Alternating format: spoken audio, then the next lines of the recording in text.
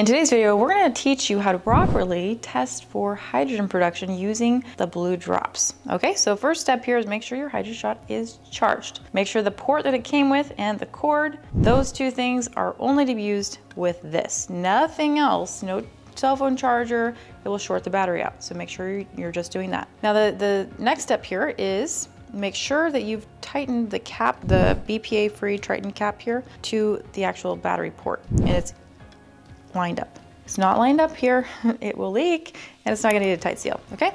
So that's the first step, and then the second step is take that cap off and put distilled water in it. If it's not distilled water, there's many other things in the water, and then we won't get an accurate test. So you wanna make sure you do that. Now when we're filling it up here, just kind of move it right to you. You don't wanna go all the way to the very top. So don't go all the way to the very top. Come about a half an inch or so, and maybe just a little bit below is fine. But if you go to the top, it's too much pressure, and it's gonna leak because it can't sustain that much gas in there. So just make sure to leave a little breathing room there. We're just gonna fill it up. Right about here. All right, and then we're gonna put our cap on and make sure again the cap is lined up. If it's not lined up, it will not be accurate. Okay, and then we're just gonna double tap it here to turn it on. And then we are gonna notice a battery charge here. It's fully charged and it's at 10 minutes. Okay, so then we're gonna leave it here for the next 10 minutes and we'll be back to show you how to check.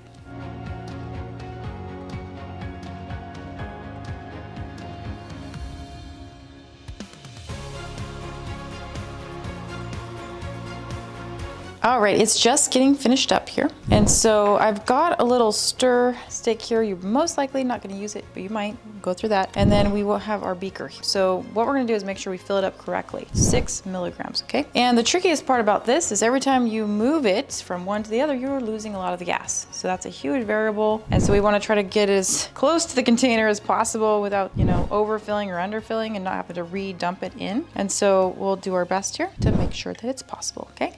So you hear that snap? Ooh, that's great. If you don't hear that, it could be because there's lipstick on here and then it's not a tight seal. It's just you're not gonna hear that. Okay, so now let's go ahead and see what we can do. So we're gonna go ahead and pour it in here and we're gonna just try our best here. Ooh, see now what I did is I overfilled it. So now what I need to do, and I'm just gonna use our cup over here because I can't pour it out and then pour it back again because again, the gas is gonna go away. So you're really trying to work hard on getting to the 6. Okay, ooh. There it is. Okay, perfect, right there. Okay, now you want to get your blue testing drops. And even sitting here, it's losing the gas. So you have to make sure these bottles have been tested using gas chromatography, which is the only way to certify it. Okay, so then when you're doing it, you don't want to come with the drops way up here. You want to get the drops as close to possible. Okay, and I know that there's gonna be at least 15 to 20 drops. Okay, so I'm gonna go ahead and put 15 to 20 drops in the first time, then I'll wait. If you do it one by one by one, every single time you do it, it's another, it's kind of like if you throw a rock in the ocean, it makes ripples, right? It's gonna stir up the gas. So we're gonna go ahead and put 15 drops. 1, 2, 3, 4, 5, 6, 7, 8, 9, 10, 11, 12, 13, 14, 16, 17, 18, 19, 20. Okay, so because it's dissolving so quickly, we can go ahead and do another 15 or 20. 1, 2, 3, 4,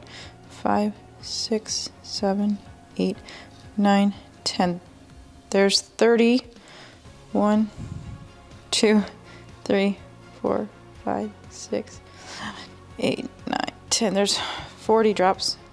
1, 2, 3, 4, 5, 6, 7, 8, 9, 10. 50 drops. Okay, and it's still going. So you see how there's a little bit at the top here? So this is when you can use your little stirring instrument, because if you slosh it around again, you're gonna lose gas. Okay, so just very gently stir. And okay, so there's 50 drops. Okay, and then we're gonna do it again. And here you go. 1, 2, 3, 4, 5, 6, 7, 8, 9, 10, 11, 12, 13, 14, 15, 16. Ooh, 16 plus 50 is 65. 65 drops so far. Okay, it's still going. We're just gonna gently stir it, very gently. Okay, so there's 65. All right, and then we'll go again. 65, 66, 67, 68, 69, 70. Okay, 70. Still going. 70. Okay, and again, a little stir. 70. 71, 72, 73, 74, 75. Okay, we're getting close. 75. Okay, so we're at 75. So that's 7.5 ppms. And it's certified at about what, almost a little over 5? Okay, so there you have it. We're looking between probably 7.2 to 7.5 ppms. Okay, so that's how you do it. So if you didn't get the same result, then go back to this video and watch it over and over again and make sure that you're doing it properly. Also, if you have the water really cold or really hot, that can also play an effect in the hydrogen blue drops. All right, we'll see you on the next video.